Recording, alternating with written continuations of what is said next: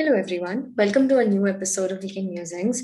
So, in this episode, I wanted to spend some time and do a deeper dive into how Tesla's autopilot and full self driving works.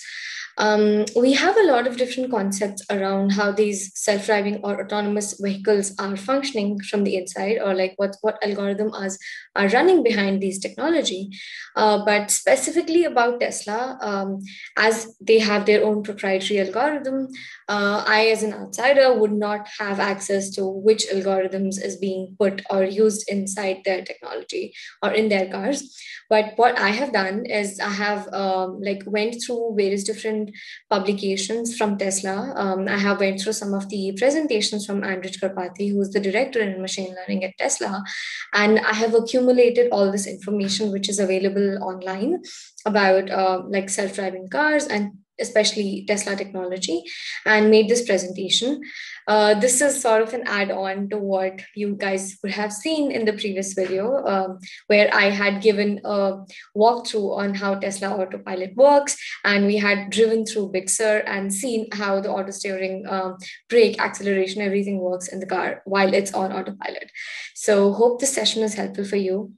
If you do have any questions more than what I have shown in the presentation, feel free to leave that in the comments. I would definitely try my best to answer your questions.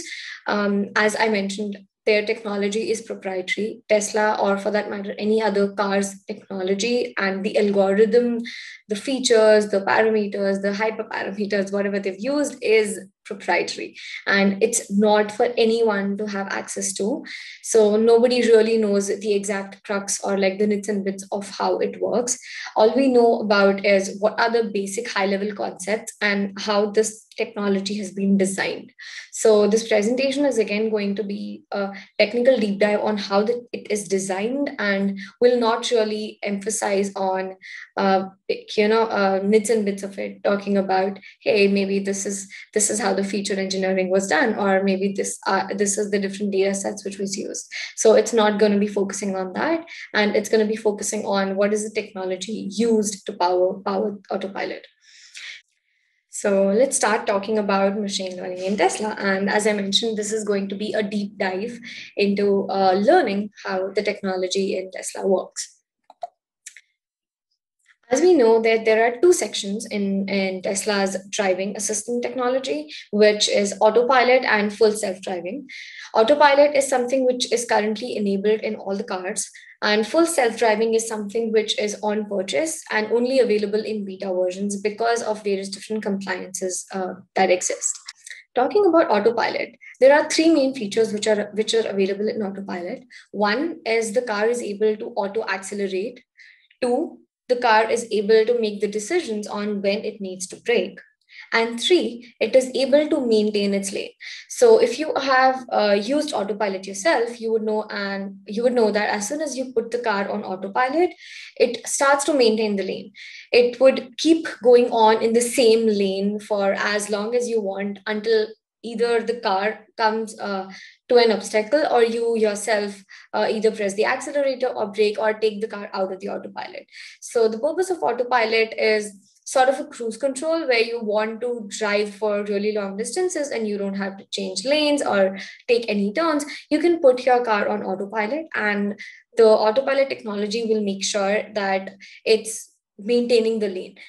While maintaining the lane, there is an auto steer feature, if you know of it.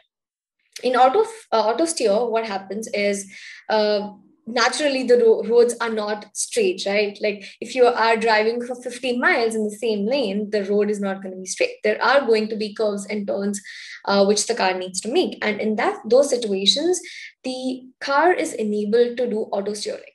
So all the twists and turns on the road that you see will be done by Tesla automatically. The next thing, as I was mentioning, is a full self-driving. Full self-driving is currently in a beta version.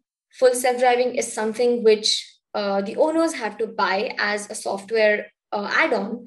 And it is currently not available for everyone to use. It is only available for very small batch of users to test on a beta version. And currently, I am in California, and the regulations do not permit cars to be full self-driving. The reason behind is that the technology has not been completely tested. At least that's what the government thinks, and they want like to eradicate even that 1% of chance that a car or a human might go through an accident if there is a technical error, or if there is any issues because of the full self-driving technology. So there's a lot of debate going on. There's a lot of technological enhancements. Companies are trying to build better models. Companies are trying to push their boundaries to make sure that the models that they're working is foolproof. It is definitely going to take time. At least that's what I believe. It's going to be taking time. If you're trying to compare human error caused accidents versus cars cause accidents, there's a huge lot of difference. A lot of people ask me that, hey, like when a human is driving, a human may also make errors and he might cause accidents. But the difference here is that if a car is causing accidents, there's a lot of technicalities with respect to insurance. Who has to take the liability? How would the person who is the victim of the accident going to be covered? So there's a lot of different pieces which needs to be enhanced. Insurance companies needs to come together. They have to make pacts with these vehicle companies. They have to change a lot of their policies, etc., to accommodate something like a full self-driving, and that's why it's taking time. So let's come back and talk about what the full self-driving has right now. So full self-driving is basically telling the car that, hey, take me to this point. So the car is able to redirect the vehicle from point A to point B. Let's say you're going to put the address of a restaurant which is near your place. What the car is doing is it's going to, of course, be accelerating, braking. That's given. Apart from that, the car is able to say take itself out of the parking, change the lanes, take proper left right turns. If it needs to take a U-turn, it would be stopping at all the stop signs. It would be adhering to all the traffic lights. It would be taking an exit wherever it's needed, and it'll also auto park. So I have tried some of these capabilities in a full self-driving, of course, in a beta version, and it was insane how to see how it looks like. Um, Again, as I was mentioning, like there's a lot of algorithms, a lot of different things which is going behind full self-driving. It's not just one model which is able to handle all these different things. For example, just one of the things which I was watching in Andrew Karpathy's video, I would definitely put a link to that in the description below. In one of the videos, he was talking about how they had to, design a really, really sophisticated model to detect stop signs, because stop signs in various different cities in various different states could be looking very different at different point in time. Some of them could have lights around it. Some of it could probably would have fallen and tilted to an angle. Somebody might be holding a stop sign, and if the person is actually keeping it up, that would mean that the stop sign is active. And if the person is just like holding it and hanging out with it, then the stop sign is not real at that point in time. So there are a lot of variations just for your model to detect a stop sign.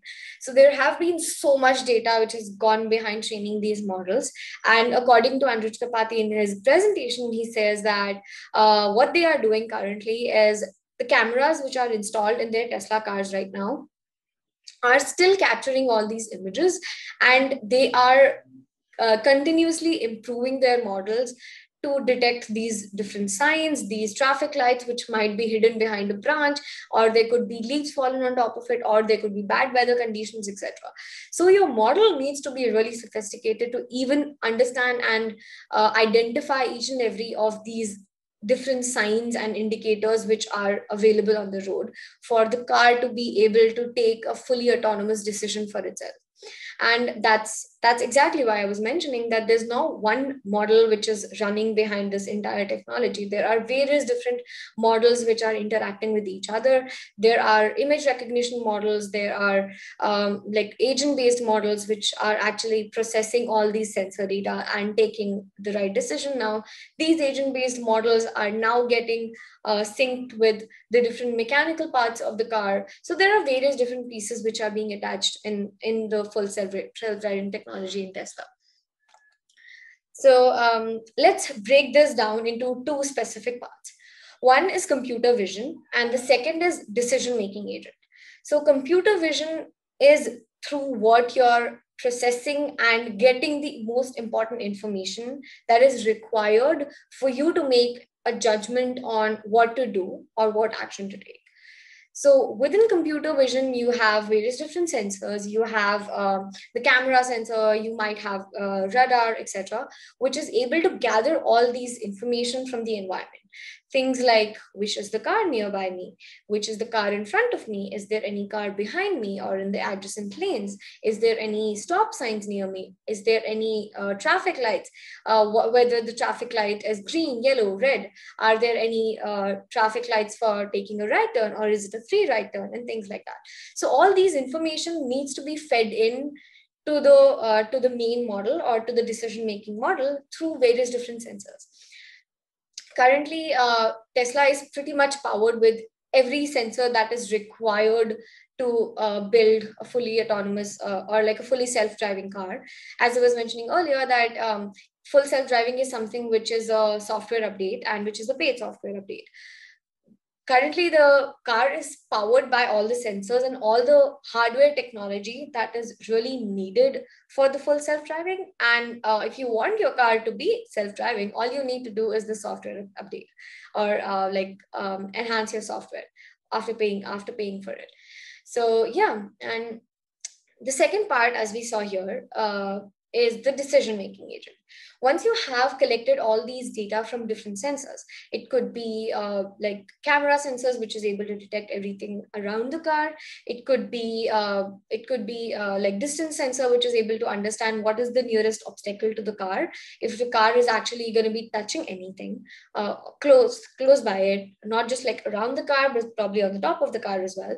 So all these sensors are sending in streaming data to one server or like one central system, and that's where it's being collected, and now it's going to be streamlined to various different models which are using this data to produce more insights out of it.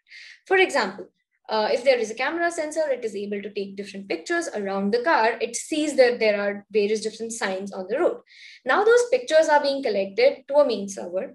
And now from the main server, these pictures are going to be sent to image recognition models, which is able to identify and tell us that, hey, is this a no U-turn zone? Is it a no left zone? Is it a no right zone? Is it a merging lane zone? Is it a stop sign? Is it a slippery road, etc.? So all these signs are being detected by the camera sensors and then fed into different models for it to identify and classify and tell us the label for this particular sign on the road. Now, the second part is once we have identified everything around the car. Currently, let's say now the car knows each and everything which is going around it. It knows what is the car near it, in the front of the lane, on the sides of the lane, and like probably a few distance ahead of it or a few distance behind it. And then it needs to make a decision, right? Let's say the car needs to change lanes to a left lane. Then it needs to understand that I probably have a car approaching me from behind. Then I need to make this change of lane carefully, or I don't see any car, so I can seamlessly make the change of the lane, things like that. So making the decision that it needs to change lane when it has to reach a certain destination is what's done by the decision-making agent. If we have put in a location that we have to go to a certain restaurant, the car might need to take an exit, right? We are on a highway and the car might need to take an exit. So making all these decisions and combining the GPS data, combining the maps data with the current environmental scenario is what is done in the decision-making agent. On this is where I need to reach, this is what is the current situation where I am, and this is the current situation and on how the road conditions look like, and how do I make this certain decision. So if you're looking at the vision-based approach, so what Andrej Kapati had mentioned is that Tesla is not using a LiDAR technology. They don't have the LiDAR sensors installed on top of the car. What you see in most of the other cars, if they are using any such self-driving technology, Tesla is completely built using cameras. So Tesla only uses camera or like image information to extract all these details about the surrounding of the car, and then it creates a much sophisticated version of a interpretable environmental scenario, and then uses that to power the decision making agent. So it doesn't have the regular LiDAR, neither does it have any HD maps, which is being created with LiDAR. So it's a completely vision-based approach used only by cameras. Now, the next thing, as I was mentioning, like there are cameras or like sensors installed in all different sides of the car, even on, if it can even detect if the top of the car is approaching something and it might hit a barrier. So if there's no enough clearance for your car, the sensors will also detect that. So with various different sensors, as you see on the screen, on the left side, you can see that the car is able to analyze what's in front of it, what's on the left, right side of it, and what's in the blind spot or on the rear edge on the left and right side of the car. So all these information are being taken in using the cameras as a computer vision or like as a vision component. And then it's being broken down into multiple different chunks of data. And these multiple chunks of data are sent through different models. One set of data would be sent to understand what are the moving objects in and around the car, what are the lines of the roads, where are the edges of the road, is there any merging which the car is able to see at the front of it, is there any exits which the car is able to see on the front of it, is there any one-way lane the car is able to see in front of it, and things like that. So all this different information is sent to different models, and different models are able to give a classification or a regression values out of these models. So you might be wondering like, okay, classification is probably being used to identify the stop sign or to identify whatever different signs are there on the road. It might be used to understand what's the light on the traffic signal, etc. But where could be regression used? So that's a very tricky and an interesting topic. So I came across this and I was amazed that even when a car is making turns, there is a mathematical way of understanding how much of a turn does the car need to make to maintain its lane, or how much degree of a turn does the car need to make if it's making a left or a right turn. In the United States, your right is the closer right and left is the farther left. So in all these scenarios, the angle at which the car needs to move, the distance the car needs to maintain from the edges of the road is calculated dynamically whenever the car is driving. And that's where all these models are being used to understand the current scenario and make a more informed decision. So another interesting part that I came across is you might ask that, hey, LiDAR technology is used so that we can create these heat maps so we can understand the depth. That's a really interesting part that I found here, that Tesla is using a technology where the images that they are capturing is in turn being converted into heat maps or the depth maps, as you could call it, so that the results of these camera images can match to something what you get from a LiDAR. And it is able to produce high definition 3D maps, which the car is able to use to drive itself. Why is LiDAR important? Because, of course, you need a more 3D judgment of the car rather than just having a two-dimensional judgment. And that's where Tesla's technology is able to capture all these information in a 2D space and convert it to a 3D space or to a heat map. So that is really useful. And probably one of the reasons which I feel Tesla didn't choose to have LiDAR technology is because it's really expensive. Putting in camera sensors is pretty cheap, and it's not something which is too sophisticated to be integrated into any sort of AI system where they're using various different machine learning chips into their systems. So camera is a very cheap and easy option, compared to a LiDAR. And with Tesla's innovative technology, they are able to produce the output of what a LiDAR can get you just using the camera sensors. So that's something really amazing. And of course, like this, these information on these slides have been gathered by Andrej Karpathy's presentation in PyTorch's DevCon conference, and I would be sharing that link in the description below. So if you would want to hear to his conference, hear to his presentation, feel free to do that. Now, the next thing. Let's talk about what are the building blocks of this autonomous driving. Like, what is the whole picture here, right? The end-to-end picture. Initially, we start with sensors. In this case, we don't have a LiDAR, but I have just jotted down all the different kinds of sensors that could be used in a situation where we are trying to build autonomous driving. Now, this section is not dedicated specifically talking about Tesla. This is generically for any autonomous driving technology. So you have a set of sensors which you are using to take in the data, which you are using to get in the feed of all the environmental details which is going around in the car. The second is object detection and classification. So as I mentioned, once you collect the data, you need to identify what it is. You need to make sense out of it. So it's not just the raw images that you're going to capture and somehow it's going to make sense. No, it needs to be going through some models. It needs to be identified in a more streamlined manner. It needs to be identified by these machine learning algorithms that have been built and that can independently tag and tell us that what's happening around the car. The third section is vehicle maneuvers. So this is where we need to understand how do we plan the path. How do we tell the car where it needs to take a left, where it needs to take a right, where does it need to take an exit, where does it need to change lanes, etc.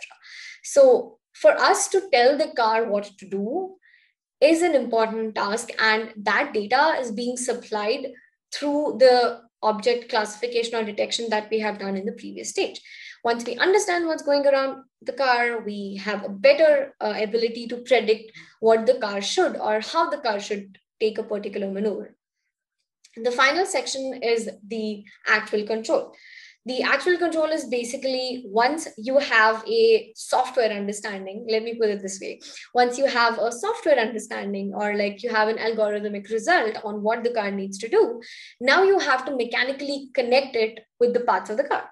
Now you need to connect the results of these output coming in from the model to the steering, to the accelerator, to the brake, to the engine of the car, etc.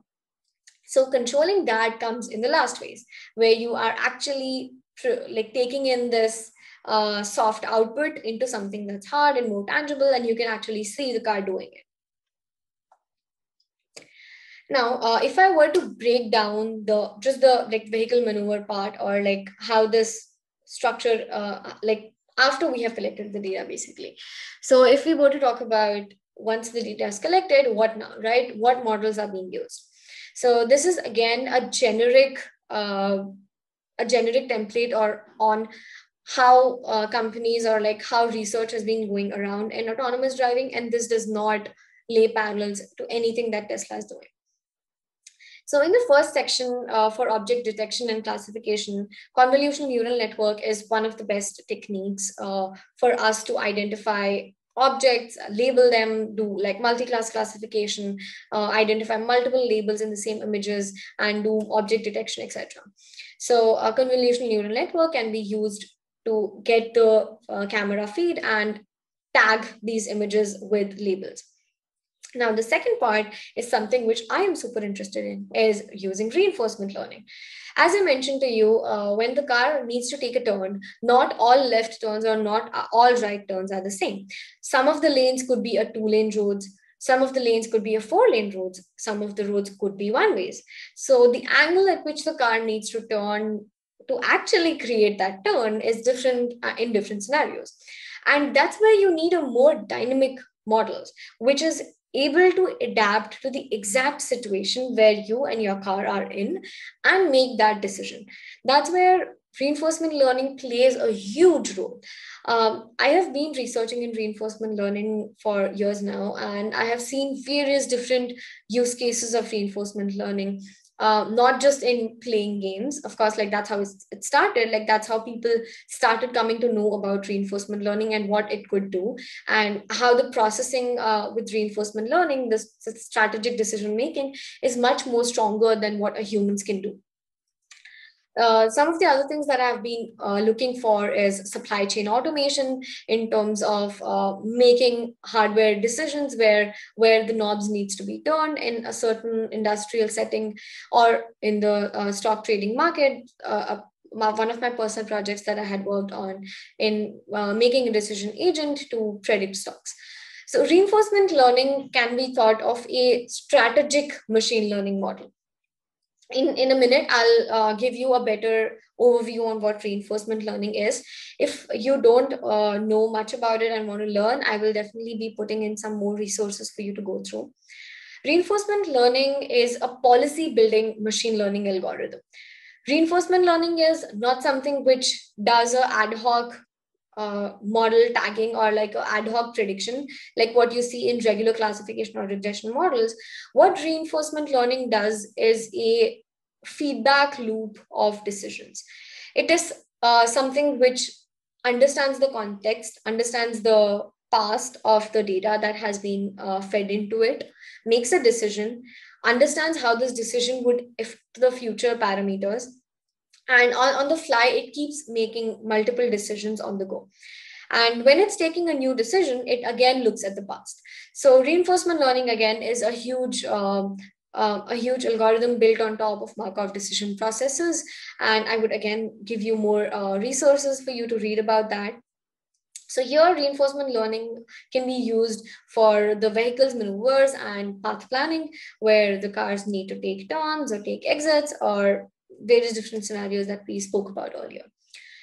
And specifically, the third part is recurrent neural network, where we are doing the minor regression, or like the minor decision of the angle or the inches how far the car should be turning, etc. So that specific trajectory prediction on how much inch should the car go further and then take a right or a left is being made by recurrent neural networks. Again, recurrent neural networks is something which comes with a recall or a time component to it. So that's why it's really important, because the car not only understands its current situation, but is also able to have a recall memory of where it was a second ago. So that is something which is very important, because when you're taking a turn, you need to know where you were a second earlier. And that's when you can make a complete, completely proper trajectory to make a turn. So these are the three sections. Convolution neural network is something which can run independently. There's no time component to it. There's no pre-context to the data that the models need to know. Hence, convolutional network work great in terms of doing multi-class classifications, multi-object identification in the images, etc. Reinforcement learning is for strategic decisions. It is for making policies. It is for making recurring policies. It is for making timestamp based policies over and over again and making these decisions over and over again. Recurrent neural network is time based artificial neural network, which where there is a recall memory to it, and that's what is used to understand the vehicular trajectory.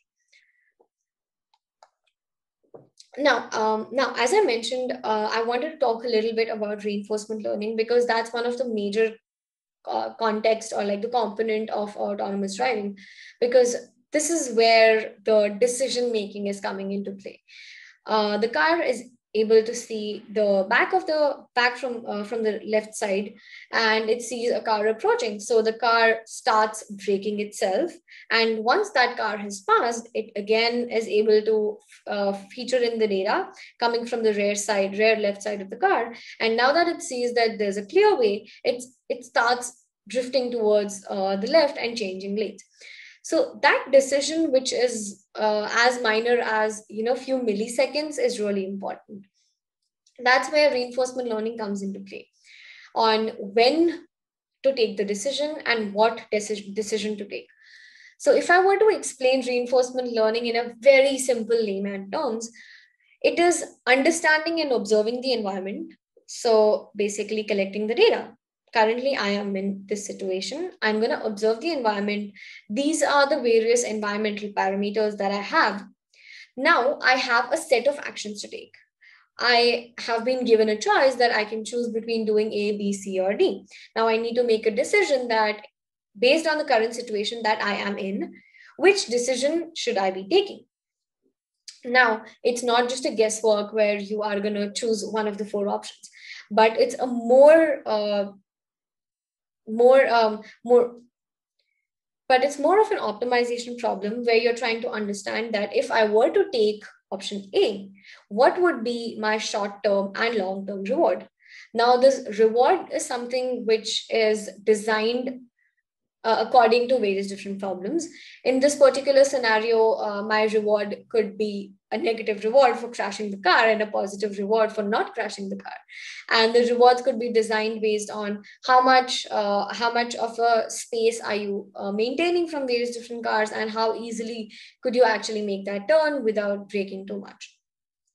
So reinforcement learning model is being built by with an agent, which is basically a artificial neural network, or it could be a deep neural network.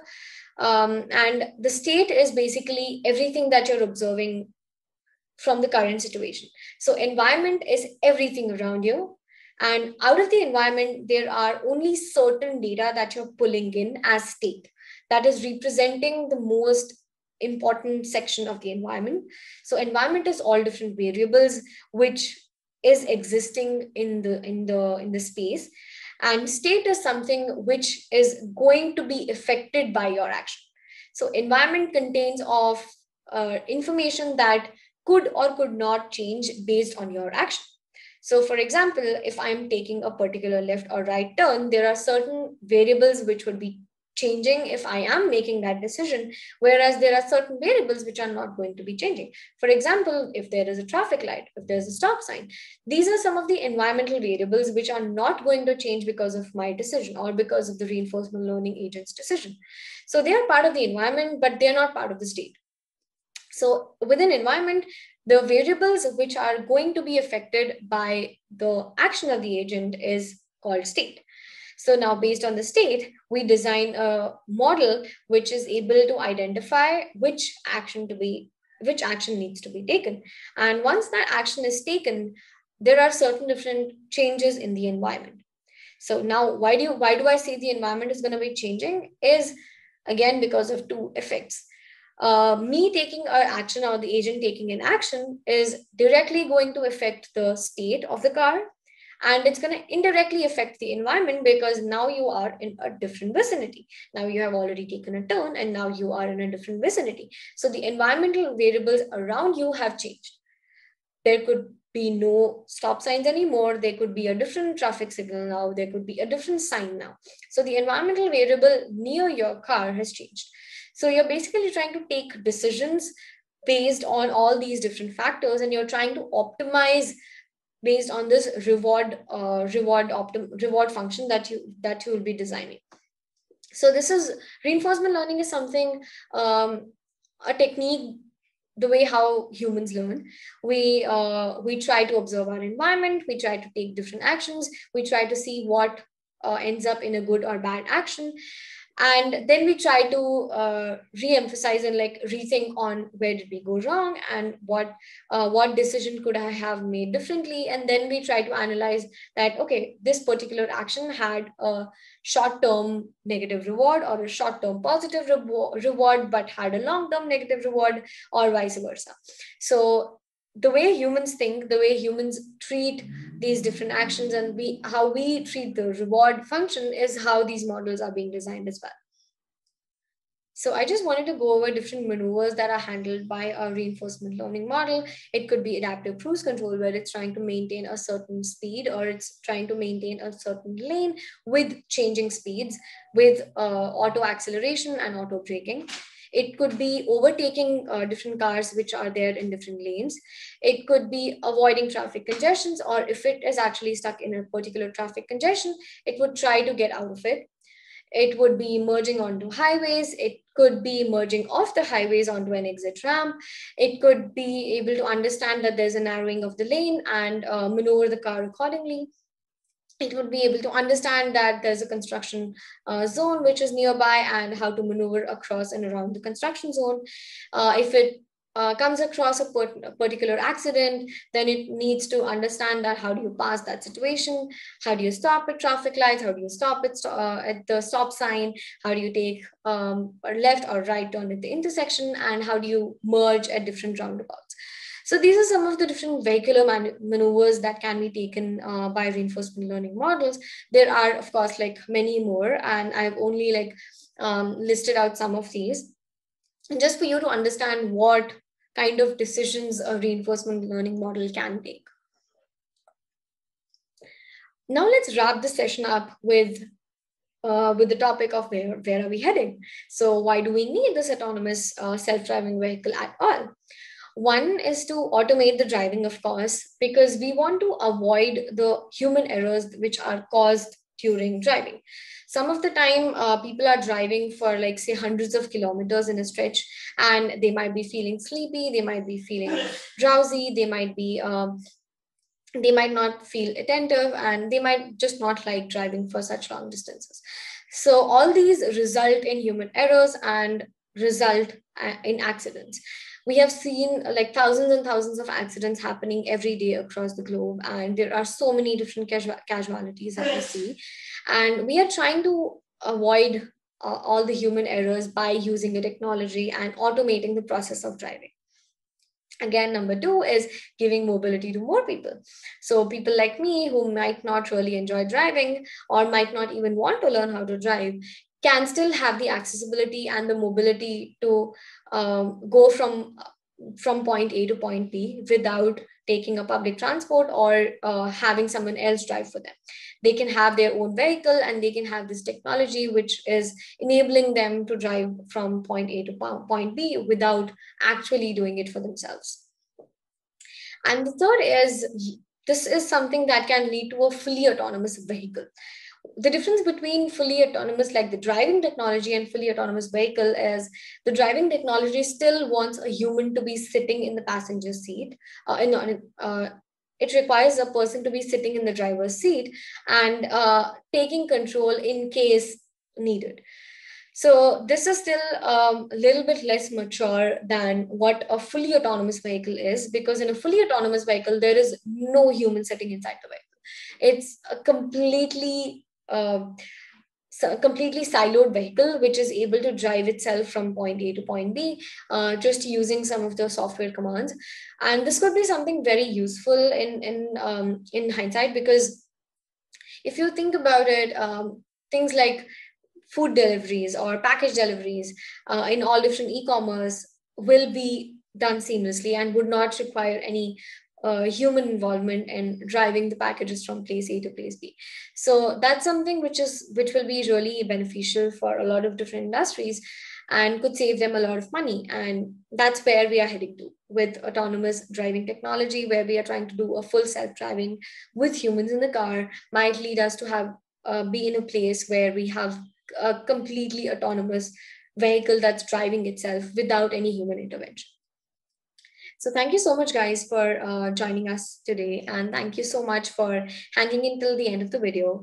If you really enjoyed the video, do share it with your network, and do remember to subscribe, because that's when you're going to get updates of the latest videos which are going to be posted online.